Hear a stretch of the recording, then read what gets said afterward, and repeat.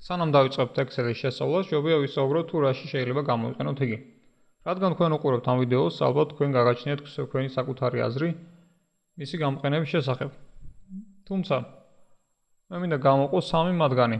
ჩვეულებრივ Excel-ი გამოიყენება ან გამოთვლებისთვის, ან დიაგრამებისთვის, ან მონაცემთა ბაზებისთვის, ანუ მონაცემთა ბაზაში ინფორმაციის დასალაგებლად. გამოთვლა არის გასაგები, რა თქმა უნდა, და მარტივი. რა თქმა უნდა, Excel-ი მათემატიკას არ გასწავლის, თუმცა მის საშუალებით შეიძლება სამუშაოს გაადვილება და რუტინული გამოთვლების, რუტინული მუშაობის გაადვილება. ამ შემთხვევაში შევქმნი რამე მარტივ რიცხვებს და ჩავატარებ მარტივ გამოთვლას. შევიყვან rand, შემდეგ გავხსნებ ჭხილს, დავხურავ ჭხილს, დავაჭერ Enter-ს და გაჩნდება რაღაცა შემთხვევითი რიცხვი. თუ მოვკიდებ მარჯვენა ქვედა კუთხეში მაუს და გადავწევ, გაიზრდება მათი რაოდენობა.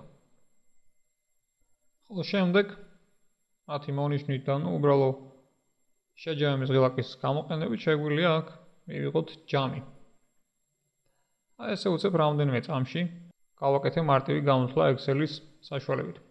ასევე შეგვიძლია შევქმნათ ჩვენი დიაგრამებით, რომელსაც ჩარტები ეწოდება. თუ მოვნიშნავთ ჩვენს ციფრებს, ხოლო შემდეგ გადავართ Insert tab-ში, დავირჩევთ ჩარტებიდან ერთ-ერთს, მოვირჩევთ პირველი, დავაჭერ შორს აღარ წავალ,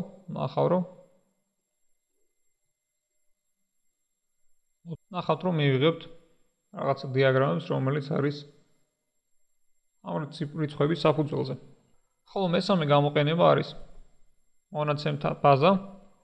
Excel-ში შეიძლება შევიყვანოთ დიდი რაოდენობის მონაცემები და მის საშუალებით ადვილად დავალაგებთ ამ მონაცემებს, გავფილტრავთ და საერთოდ არის პროგრამები, რომელიც Excel-ის დოკუმენტს ექცევა ისე როგორც მონაცემთა ბაზას და იღებს მისგან ინფორმაციას.